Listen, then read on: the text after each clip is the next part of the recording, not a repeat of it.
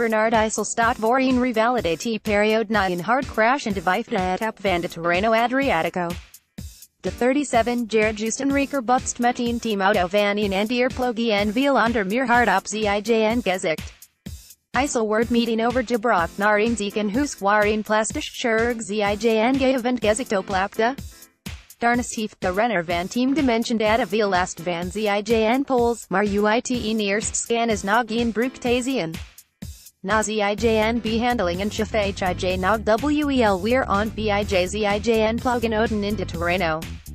Via de website van zijn ploeg geeft Eisel dat de crash zijn eigen fout was. Ik reed zelf tegen de auto aan, het was niet de fout van de chauffeur, dus daar is geen speculatie. Na de crash heeft hij geholpen, zo go de lshij kan. Ik voel me niet geweldig. Ik heb hechtingen in mijn neus, lippen en gezicht. Het was een hard valley en het lijkt erop alsof mijn neus is gebroken. Ik heb wel eens beter uit gezien, maar ik ben blij dat ik levend uit ben gekomen.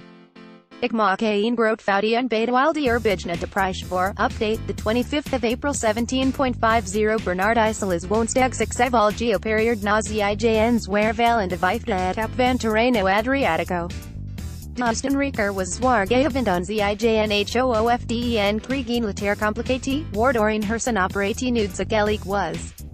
Ik kan nog niet zeggen wanneer ik weer op de fiets zit, zo verklaart Eisel op de website van dimension data. Nu wil ik vooral weer gezond worden. De wel heeft echt een enorme impact gehad op mijn lichaam. Zeker na een hersenoperatie denk je wel 2 keer na. Ik kijk nu vooral naar uit wat hij met mijn familie door te brengen.